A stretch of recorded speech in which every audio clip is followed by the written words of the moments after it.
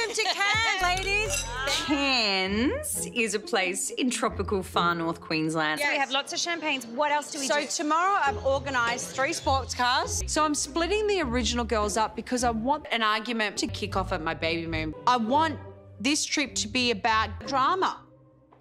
And the only way to do that is to put them in a bad environment. I want to die.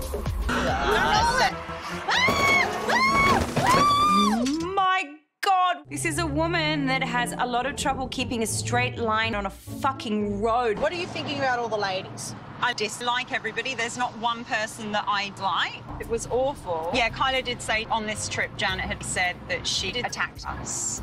I can categorically say Janet has said negative words about Sherry.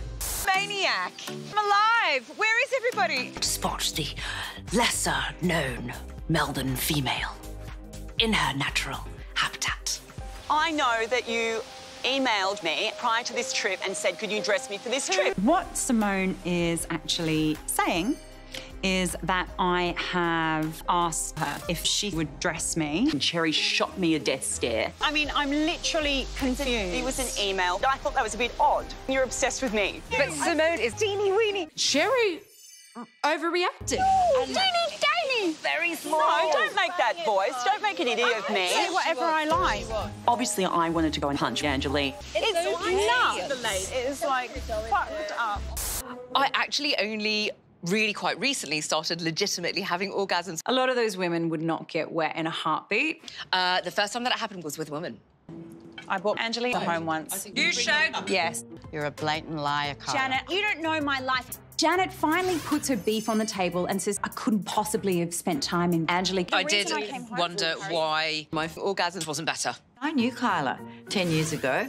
Never been with a girl in her life. We have a pathological liar in our midst. But you don't know about my life? You know what? We don't give a shit. Done with you. You're a fucking psychopath. This is the boat. Oh, my God, look at it. No, I'm not worried about being confined with Kyla. I'm just going to push her off the goddamn boat.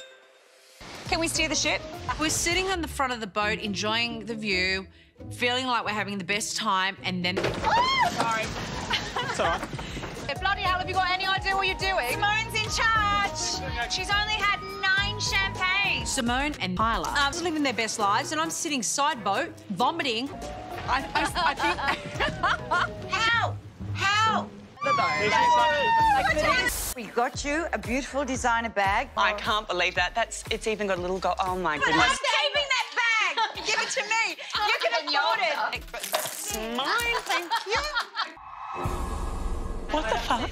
My thoughts on Sherry at this point is have some manners. Sorry. Did you ladies get horny? I lifted my legs up nice and high. I did have mild concussion. That's what got me pregnant. How did you get pregnant, Janet? 6. We love you, we appreciate you, and congratulations! We need to discuss something that I think all of us are thinking, Simone. It's banal. I don't absorb such banal things. Me too. Okay, let me speak. Oh, my God. Oh, my God. Oh, my God. That wasn't very nice. You owe me, like, a small apology. I'm sorry. No, let me speak. It never would have occurred that it was... I didn't actually know it was possible to be such a nasty bitch. Simone's on her high horse. Now, Let me speak. Seriously. Is this woman for real? What is banal? Banal. It's banal. Oh, really? That's banal? I'm not exactly dealing with the biggest brains here. Most of them are empty, vacuous airheads who don't have anything in their lives except money.